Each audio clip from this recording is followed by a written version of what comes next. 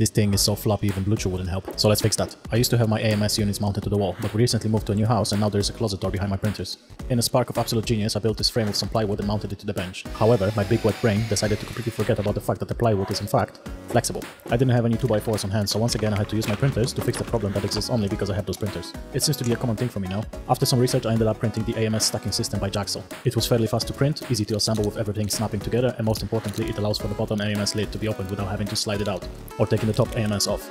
I used PLA Plus because it prints faster and cleaner than PETG, and it is more than strong enough for this project. The cool thing about this design is that it uses the AMS itself as a brace and support, so once you put everything together it is very sturdy and stable. I did use a bit of CA glue on the dowels and the feet, but it is optional and I wish I haven't done that, because the whole thing is actually wider than the printer. So once again I had to use the printers to fix that problem, so I found another design, but the problem is that my top vent is actually wider than just a regular printer, so I had to adjust the whole model slightly. After printing it, I just glued everything together, and now the whole stack is safe to use.